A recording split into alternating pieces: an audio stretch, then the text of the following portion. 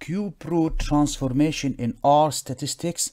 First, let's generate a variable, give it a name x, and then use the assignment operator to create a vector. Insert C for concatenate, then open a bracket. Inside the bracket, insert the scores, each one by one, followed by comma. 8, 9, 27, and 64. Hit enter. To view the data, type X, hit enter.